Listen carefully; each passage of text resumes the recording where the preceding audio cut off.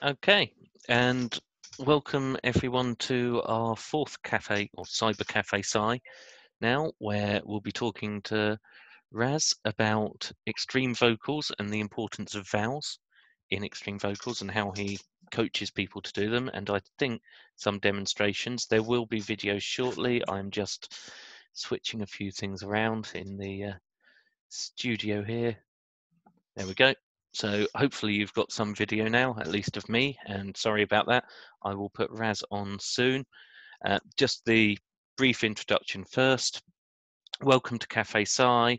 As some of you know, we were a physical Cafe Sci, started out in Woking some years ago, ran in a wine bar, then in an art gallery, and were going to move to a cafe when circumstances changed, and we've brought it online. Ignore the cat behind the curtain. Um, we're now running it weekly to give people something to do, and because there's been positive enough feedback that I'm enjoying doing it, and we seem to have speakers who are enjoying it as well.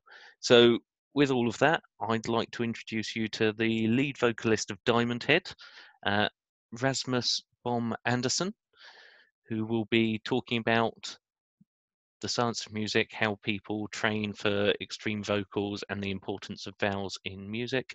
And as I said, if you have any questions, just drop them in the Q&A or stick your hand up and I'll talk to you and interrupt Raz as needed. And Raz, it's all yours.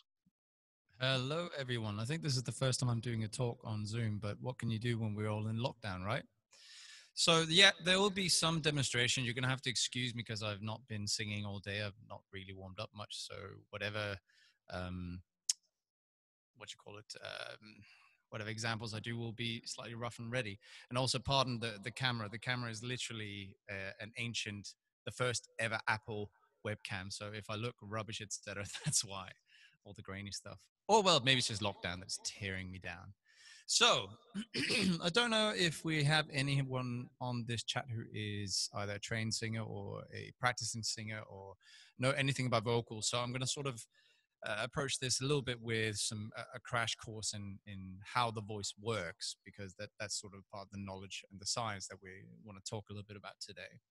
So, as a crash course, when I speak to a lot of people and we talk about what is the voice, the first thing that people go to is the larynx, right?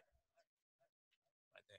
You know, everyone would go, "Oh man, that's a great voice," and that sort of has a centric function and makes everybody think that you're singing from that little part, which in fact is not really true, because the voice is your entire body. It's a lot of different functions that act together to create a voice that can be whatever you want, essentially.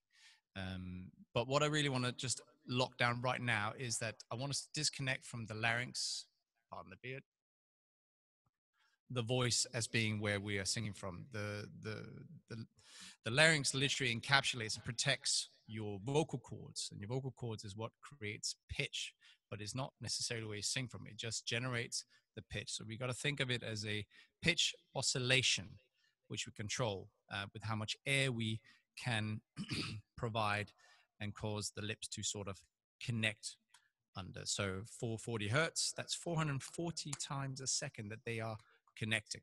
So that's the essential of what is the voice box. And that's, I want us to just disconnect from that. It's just the thing that creates pitch. Okay. Now, the rest of it is basically the entire body. You've got your lungs, they provide the oxygen. Your abdominal muscles are crucial for right technique because they're the ones that are going to control how your lungs and chest collapse. Because as a natural function as a human and most species, we are born to run, race, and hunt. So therefore, we need to quickly expel CO2 and take in oxygen as fast as possible. But as singers, we have to re-engineer that because we want to keep our oxygen as long as we can and control the outlet as we like, and for whatever purposes in when you're singing, right? So I want us to focus on just the whole body is your voice. Your bones resonate, everything else resonates. But what I want to just quickly crash into and divide it. So your lungs, that's your fuel. Your vocal cords, you actually have two sets, but your vocal cords are your pitch generator, and then there's a whole lot of stuff that happens above that, including what's called the epiglottis tongue, which is something I'm going to touch upon. And if anyone ever wants to really check out a lot more science about distortion and singing, then Complete Vocal Technique, or CVT, is a good thing to check out. I'm just seeing here, could you increase the sound? We're on maximum, it's a bit hard to hear. If I talk louder, does that help? Trevor Banks? Okay. I think I'll just talk louder. It's just because I'm sparing my voice, or I'll turn up my preamp a bit. Maybe that helps a bit. I'm just scared that when I start to do any screaming and stuff, it gets too loud. But we'll just see where we get to. Okay, so vocal cords in your larynx. Above this or right behind it, you've got like a what's called the epiglottis tongue. That's the thing that goes back whenever you swallow or water any drink or eat food. That's a very important part of the technique that we're going to talk about here when it comes to creating distortion. Okay, distortion, heavy vocals, extreme vocals, all of that stuff happens above the vocal cords. And this is where what's really important to understand, and why I'm trying to separate your vocal cords and your voice box, because all of that heavy stuff happens above it. Yeah. So once we can understand that and get rid of that, we can actually move forward to doing what's called safe, heavy, extreme vocals, if you like, and avoid any mistakes and things that can actually cause damage, because you can cause damage to your voice if you don't do things right. So to those who don't know much about singing, that was a very quick crash course in what we're going to talk about. There's loads more to it, but I can't talk about all that in 15 minutes alone. I'd actually need about an hour or 2 hours. Within the voice, you have a couple of different ranges, and we'll just mark them out straight for you. What I'm talking in right now, that's the chest range. It's also where you find most of all your energies, the deep resonance, and that's what goes up and becomes your power. Yay! That kind of chest range, it's power, right? Then you also have your head voice, which sounds like it's coming from the top. Yay! There we go. Yeah!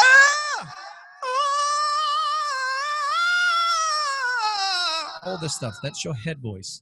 Now, that's just to clear it up. And if anyone knows the term falsetto, that's an effect. A lot of people talk to me about falsetto when they talk about ranges, and it's not a range, it's an effect where you leave air flowing through your vocal cords, so you get that breathy sound and quality. Okay, we got that cleared up. So here's what we're talking about. In extreme vocals, we need to be able to, first of all, attain energy and compress that energy. And that's where the tongue comes into effect, that epiglottis tongue that just tips back. So if this is the back wall, this is your throatal, your trachea, and here is the top of your larynx, your voice box. Inside there is a tongue, which is the epiglottis tongue that stops food and drink from coming down into your lungs. This is the tool that we use when we cause distortion or compression to our voice. It's also referred to as twang. And that's where you get a sort of a harsh increase in both volume and energy. So when I'm doing a standard note, I'm yeah! But if I add more distortion to it, that's this twang. I'll try and do, if you imagine this is the tongue lowering and I'm adding and subtracting compression to this. Yeah!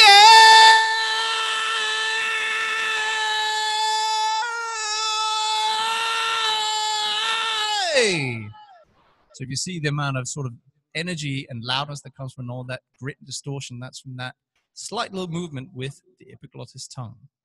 Now, besides this, that's the tool that we use to create the compression. Above that tongue, which is sort of in to the back of your throat, essentially, back of your throat, your palate, both the soft and the hard palate, and also very importantly, your pharynx, where your resonance chambers are. Those are all incredibly important parts of creating tone and singing. And this is where vowels are very important, especially for distortion. I teach a lot about vowels not being as important to enunciate. Unless you're in musical theater and you want to be expressive to the last consonant. But in singing, if you all remember, there was that thing going around where you would see a sentence and you'd only have the first and the last letter. Now, regardless of what that sentence was, you could fill in the blanks of what that word and the rest of the sentence was. And it's the same thing for singing, because making sort of the vowels work for you and bending vowels. So you're shaping and bending the vowels slightly out of shape to support technique is a crucial part of extreme singing. That's when you hear all the death metal growlers. This all sounds like a woof, woof, woof. But actually, they're sort of bending the vowels to give you the necessary parts of the words for you to understand what's going on and what the words are. So, let's talk something like, I'm trying to think of a quick sentence. Like on the last record we did, we had a song called Belly of the Beast. And the chorus, I mean, I don't know why I wrote that chorus, it's just stupid high. But the chorus is suffer, suffer in the belly of the beast. That's quite a big mouthful. So to access those words at those notes, suffer! I'm not saying suffer, I'm saying suffer. So I'm taking that word and the vowels of the U and almost bending it into an A to make it work for me to hit the note in that technique, if that makes sense. So bending and shaping vowels is crucial to get a decent workflow, if you like. What I try and teach people is that when you have a song, you do a map of your words, a map of your vowels, so a vowel map, so you can easily get through to all of your pitches and your technique without having strain. Because if you're trying to hit a certain note, and if you're not willing to bend that vowel, you're going to end up with something that's going to cause tightness in your muscles, because all of this is a muscular function from your abs to your jaw to your lips, and you want to be relaxed when you're hitting tough notes. So that's the importance of vowels. I'll give you a bit more example of it. But what I want to really stress upon, and this, if there's any scientists out there that can help me with this, please talk to me, because I would love to know if anyone has a way of measuring this. Because what I teach as well is a theory of resonance and ball of light. So I know that sounds weird, but I want people to imagine that there's a ball of light of resonance that carries your sound as a singer. And this is something that's quite advanced, but it really helps people. And I have a lot of students who say, they will call me up and say, damn you, you've opened up Pandora's box, because now I hear every other singer and how they're using this resonance wrong. Or not wrong, but to not necessarily the best of their extent of possibility. So talking about this ball of light, I want to imagine that if we have the mouth cavity here, and then we have the pharynx cavity up here, and at the back, you have your nasal pharynx, which is the access hole for when you are breathing through your nose. It still goes all the way down into your lungs, but it's not coming through your mouth. Now, between that access point and your mouth cavity and your pharynx cavity, you can actually move the sound around in a two-dimensional form. I'm going to try and present this to you. It might not be easy, but I'm going to try and sort of point to where it's moving. So let's try this. This is also referred to as placement. So what I'm really happy about, a lot of vocal professionals are talking more about placement and vowels as an important factor these days. I'll be honest, I'm behind on a lot of the science because I've finished uni several years ago. Anywho, so ball of light of resonance. Ooh, it's all the front here, right? Ooh.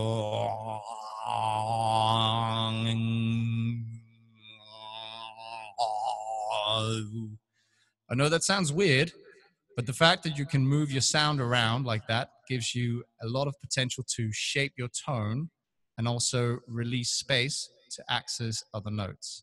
So when I'm doing a lot of these high screaming notes, what I actually do is I'm blending things and distorting it. So it's a multitude of functions, from breathing right, doing the pitch, creating the compression, shaping the vowel with my soft palate, my tongue, my teeth, or my articulators, to blending the resonance in my mask and my mouth. That's all the function of each note. But the words is what's going to really help. When you know your word, you know your vowel shape, or how you're going to bend it, that's when you get into a what I like to think of the best possible key and sound. So let's do a little bit of distortion. So I hope this doesn't sort of blow your speakers, because I don't know what it sounds like on your side. And again, I haven't warmed up, so we'll see what sounds come out. So in general, on screams, anything that's up, for me, a chest voice, I'm comfortable around a C or C sharp. which is probably around.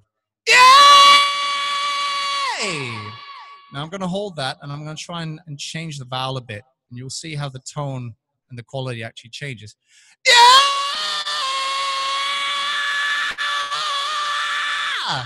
Even from a because I'm bending it so far, I'm going from a normal from a note to a scream. Obviously, I'm not going to do a word on you know, it's just a sound, sort of like the deathcore, you know, that the blech sound. I can't remember who the hell came up with that or what band he's from. But even that small function of just changing and bending that vowel means that I can actually access a scream that's a lot safer and more gritty.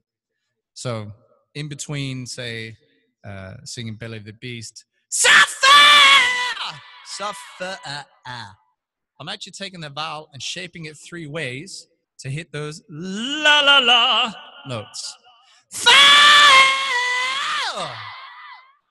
That's the importance of vowels, essentially. How are we doing for time? I don't know what time we started and if people are bored or I'm just rambling. No one's dropped off yet, so I'm guessing people aren't bored. And yeah, you're not rambling. It's interesting. Carry on until you're done. Well, I can keep talking. You know, it's just it's all complicated and it depends how much information. Usually I'm always terrified that I'm overloading my students a lot of the time. Well, shall we give people a few minutes to ask any questions? Then you can bounce off those. Yeah, I forgot to present one thing. I mean, again, with ranges, we talked about the chest voice and the head voice. Those are the general ranges. You also have a mix range, which is usually a head mix, which is what you hear in a lot of metal music, the sort of almost operatic, you know, like, I know he will never admit it, but, you know, singer, Iron Maiden, Bruce Dickinson, legend, sings a lot in the mix, but he probably wouldn't. How do I voluntarily control the epiglottis? I'll get to that. So what a lot of these singers do is what's called a mix, and it's where they blend the 2 ranges of the head voice. So if you imagine, sorry, I'm just going to move over here. So if you imagine that you have your 2 ranges as a weight scale, right? So this one here is going to be your chest voice, and when that's fully loaded, your head voice goes up, right? You don't use that at all. So when that's fully loaded, that's when you're at your max sort of chest quality. Yay! And then what you do when you do a mix is you blend those 2 qualities. And I'll do it, and I'll do it badly. Yeah!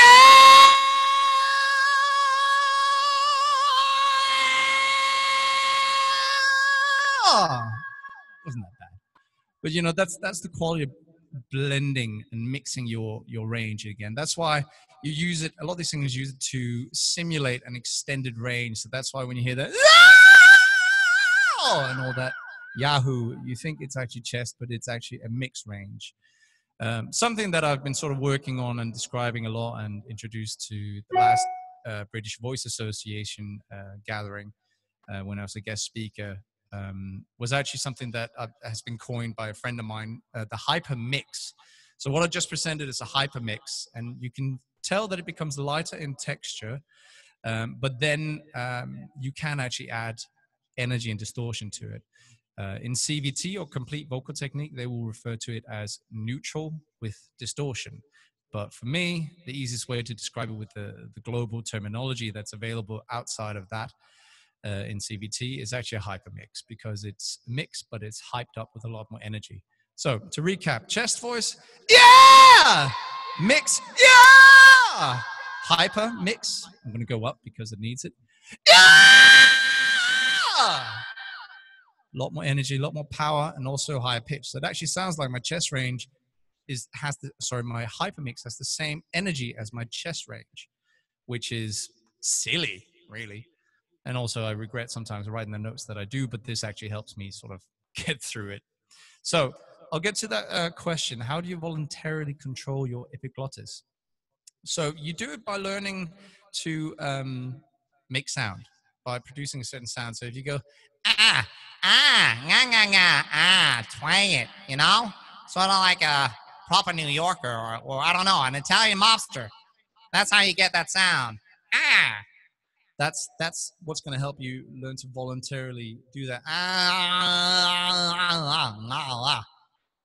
Essentially, that's how I voluntarily control it. A lot of the times for other stuff like death metal, not that I practice that a lot or really do it at all. You actually do the opposite. You focus the epiglottis and push it forward in towards to create more space in your trachea for all of that that heavy stuff. I'm not very good at it, but I'll present something here for you. That's more focusing and pushing it forward to create that kind of a texture and quality. There's also other ways you can do it. I always, if I do it live, I'll do what's called the inward pig squeal, which I think is cheating, but some people don't think it is. I probably can't do it now, but we'll give it a go. But even there, you can hear how the vowels are actually shaped and sort of create a phonetic word. The vowels and phonetics are sort of the key to do that. Can you feel, are you aware of the movement? You are, but it's more like, you know how you feel when you're swallowing? There's sort of it's not tightness, but you can feel that there is a movement of something, like a gear shift, if you like.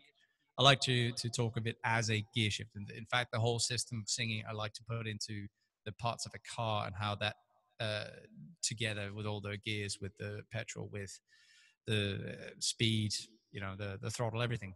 That's how I like to think about it. So that's essentially, you can feel it, but it's more it's more clear in what's coming out as sound. The whole I mean, I can do it so far to the limit where I'm actually almost choking myself. What with bending that epiglottis back. But you know, I could talk about everything forever about anatomy and techniques and mindfulness. We've got a couple of other questions that came in. One of them is, or two of them are about the reverb. Yeah.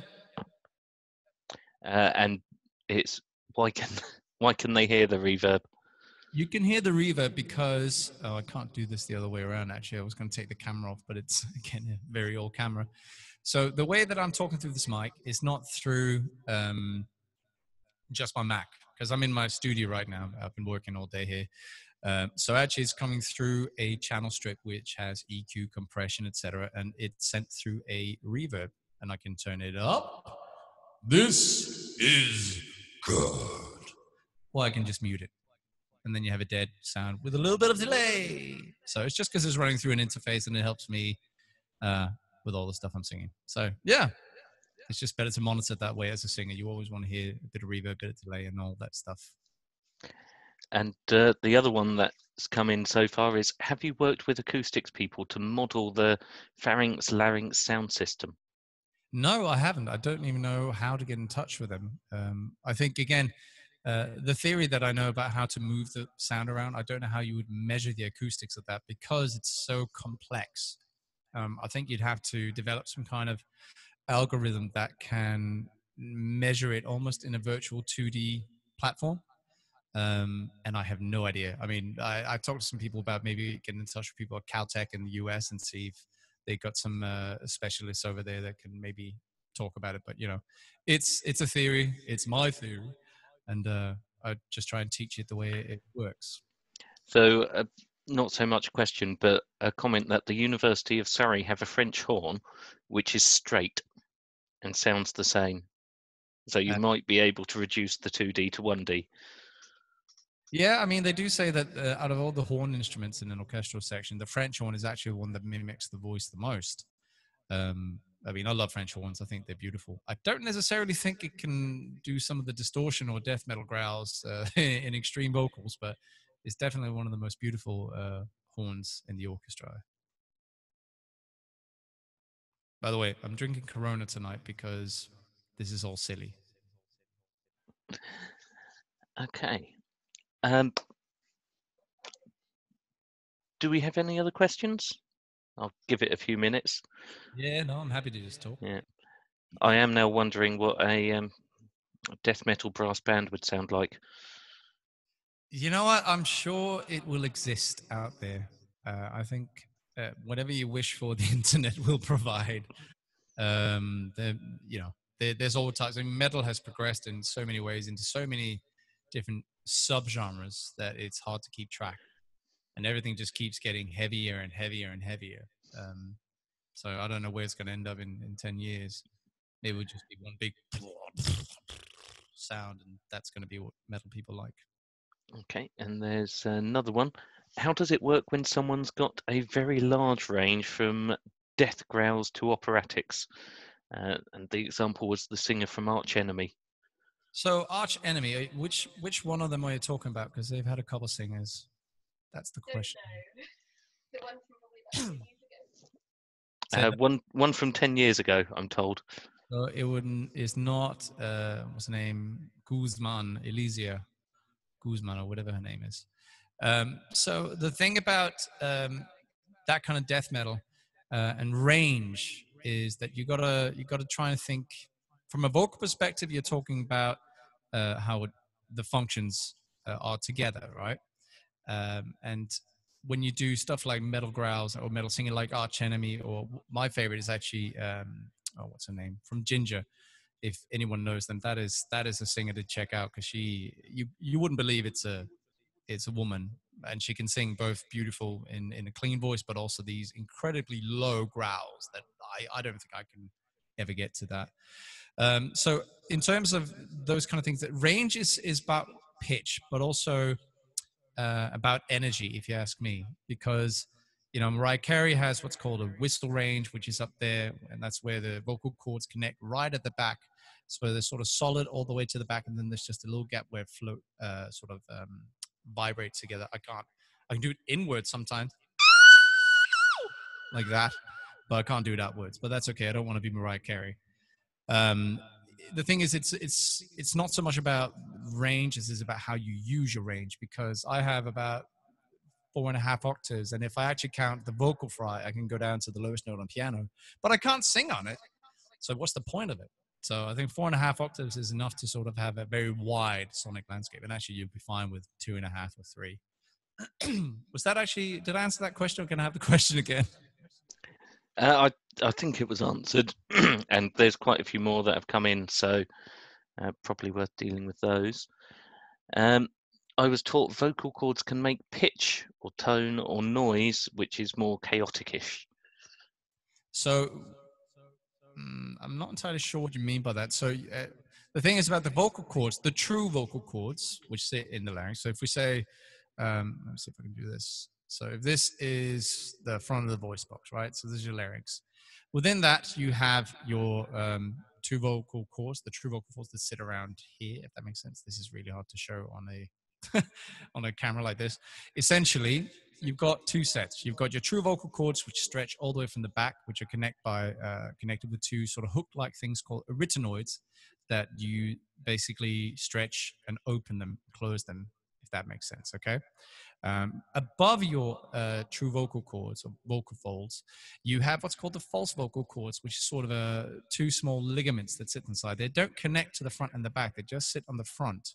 And those are the ones that you, in general, especially with distortion for the all that stuff, is actually a lot of air coming out because you're trying to create that big gap and big space. And the false vocal folds is actually what you use to produce a lot of these noise. With a lot of noise or effects like you're talking about, that's actually more sort of at the back of the throat, where you can even use spit or saliva to create certain things. I mean, there are so many textures, and everyone has a unique voice. That's the beautiful thing about singing. Every person is unique by genetics. No one is alike, but you can learn to copy sounds. And actually, that's the best exercise anyone could do for singing, is literally copy sound. I mean, I drove my parents nuts trying to sound like Arnold Schwarzenegger and now Schmeagol and whoever. But it's quite a valuable thing. It teaches you about the extent of your voices, and even though you might sound a bit mad. But hey, that's the fun part. Okay. Is there any difference between male and female technique? Not technique, but in range and genetics, yes.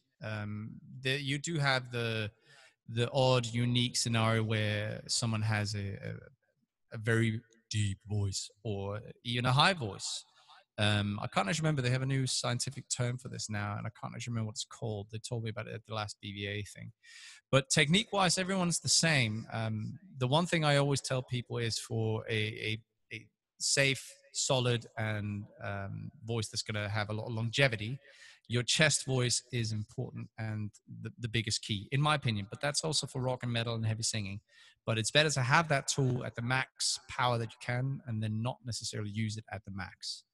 A lot of singers, especially with females, they get taught to use their higher range and their mix and that head voice because they have that kind of quality quite natural.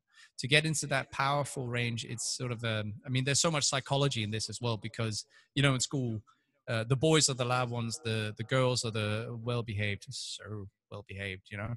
And that whole mentality actually makes an impact on how people use their voice. I mean, I could go into talking about bullying and all that stuff and how many of these things actually create factors in your psychology that actually inhibit your voice. And your voice is actually a massive emotional center for most humans, for both expression, but also to lock things in, if that makes sense.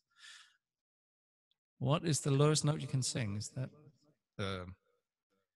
well, I don't know. I mean, I tried to test it once at a venue in Vancouver. Actually, they had a spectrum analyzer at the front of house, and I always do this little throat singing warm up thing because it's just fun. We used it on one album that was in 2016 on Silence, and it's I'm not perfect at it at all, but it's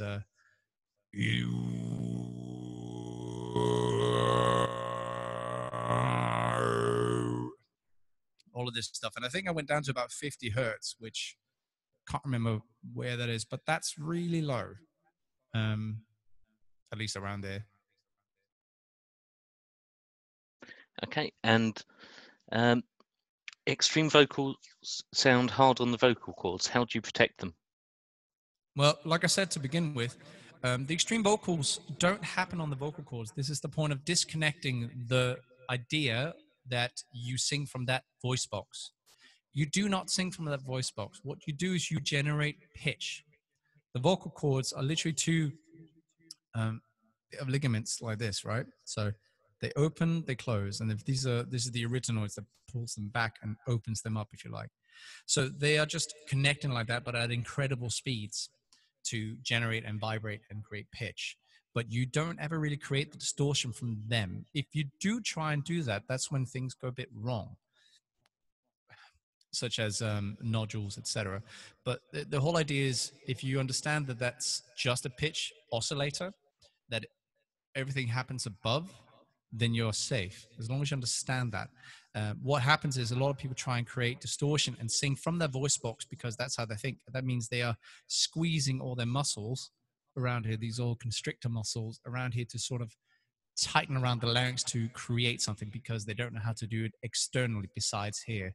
When actually it comes from power, sustaining the airflow, goes through the pitch generator, the vocal cords, and then above that is where we create the distortion, the harsh qualities, if you like. In death metal growls, obviously, it's actually not about the chords as much as the false vocal cords because they're the ones that sort of produce the harmonic pitch. Okay, and a technical one.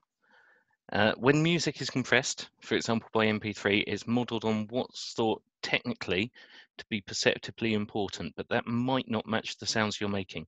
So do extreme vocals come across in streaming or digitized music?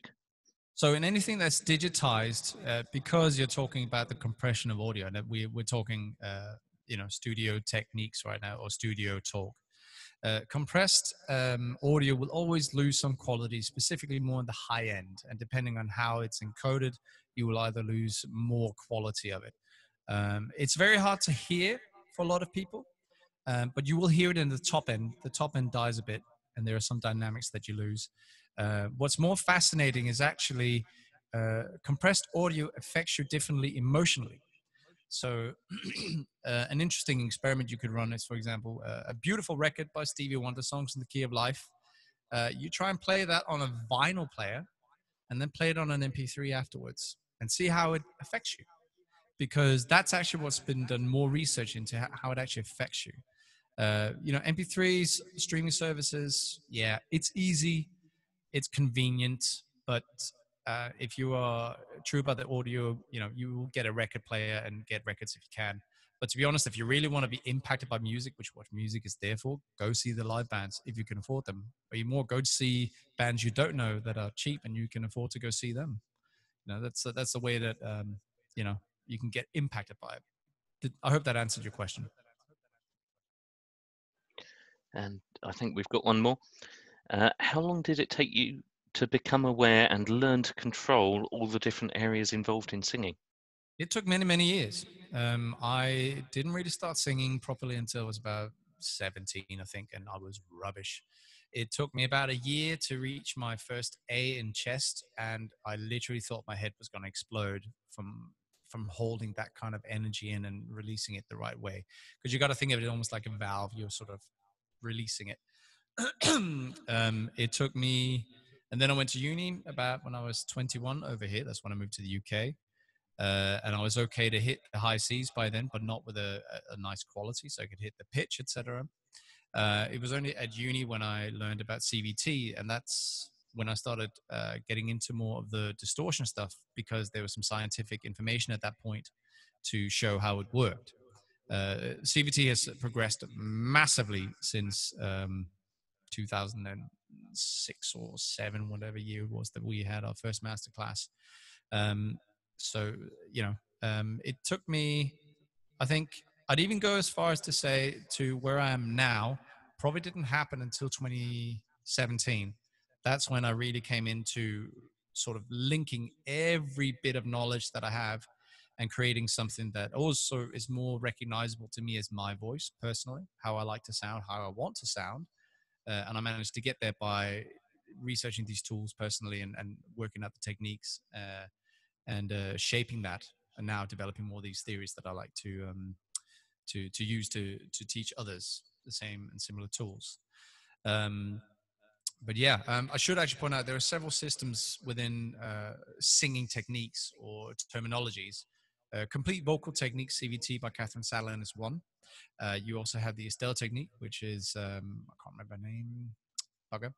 But that's the Berkeley Press. And then you also have Seth Riggs, which is SLS singing, speech level singing. So depending on what sort of approach you want to do, those are the sort of the main 3 systems that are out there as a academically acknowledged system of teaching, if you like. But if you are interested in distortion, you can't go wrong with CVT. You also have Melissa Cross. Melissa Cross has some fantastic theories, and she's a good one to check out if that's what you're into. But there's some science missing on that for now. But I met her at the BVA meeting, and it's in the works, which is fantastic. There's also stuff you can learn there, but CVT is definitely where I would go to if you're interested in that kind of stuff. And they actually have they have a book, but now it's all transcribed into an app, which actually you can buy. It's not cheap, but it's a lifetime upgrade anyways for that. Yeah. Okay, there are just a couple more. One is, what sort of things do you do to practice?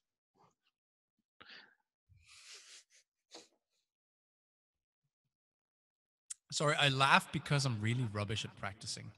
But the one thing that I do practice, because I've got the rest of the techniques pretty much locked in as very solid, which is range, chest voice, mix, hypermix. The thing I spend my time with most is actually working through how can I bend vowels differently to create different screams and more of these textures. So that's actually what I spend most time. Is more about shaping vowels, bending vowels, tonal shaping for different voices, voice qualities that I like. And I think most singers will spend a long time trying to find their sound, and once you sort of get too close to finding it, that's probably what you focus most of your time on. Besides that, it's always just focus on passaggio, break points, extend range. My general range is now up to, I'm comfortable at a D, depending on the word and vowel and how I bend that vowel. And my E flat is my nemesis. D sharp E flat is my nemesis. And that's the note I'm always trying to sort of focus on hitting. don't know if I can actually find all my guitars are drop tune right now, so I can't find any flat off the top of my head. But I know that's my breaking point in my chest voice, where I have to change my technique to continue up the range, up the scales, if you like. So when I hit that E flat, I either have to bend the vowel, change the mechanisms, change my approach, or anything like that. So those are the things that I practice mainly. You know, to infinity and beyond in the range.